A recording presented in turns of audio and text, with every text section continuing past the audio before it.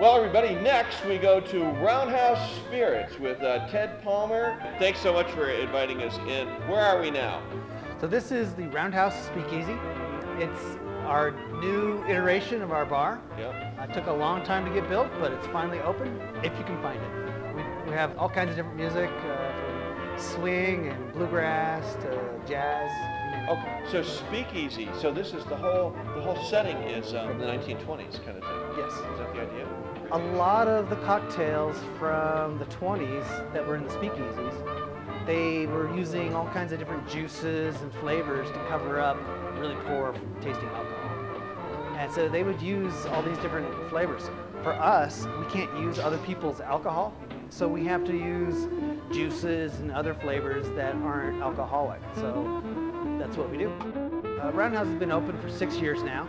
We've been in this location for 4. We are all over the state of Colorado. We're also in other states like New York, New Jersey, Connecticut, Maryland, DC, Illinois, and we're also now in Europe.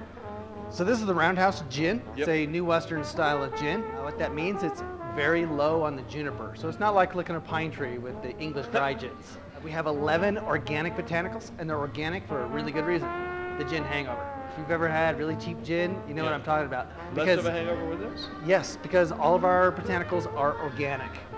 So the gin hangover is caused by pesticides. Really? I thought it was caused by fusel oils. That can do it, but that's because it's a cheap gin. This is a much higher quality. So this is our Imperial Barrel-Aged Gin. Yep. It's our regular Roundhouse gin, but aged in a barrel. So we like to call it Ginski. Really? It looks like whiskey. Yeah, it kind of is. My goal is to make a bourbon-esque style gin, and I think I succeeded. All right. This is our Coretto coffee liqueur. Coretto is an Italian word. It means coffee corrected. And we get our coffee from the Unseen Bean, which is a local roaster here in Boulder. Oh, yeah. It has half the calories of the big name brands. Right. Then we have the Pumpkin King cordial.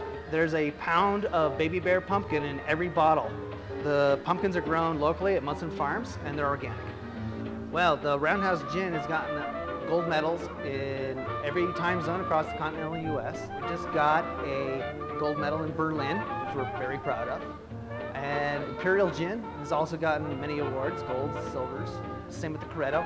Every time we put something into a competition, we seem to get a medal. Well, my goal was always to make the best gin in the world. And these awards helped me to validate that, yes. Are you a scientist? Yes, I went to school for chemistry, microbiology, and botany. Then I toured the world in the Navy, got out of the Navy, and then went to brewing school in Chicago. So I became a microbrewer. This is my longest running employee, Christine Wilkins. She came in about 2 years ago and has been helping me behind the bar ever since. Tours during the week are at 4 o'clock, and on the weekend, 3 and 5.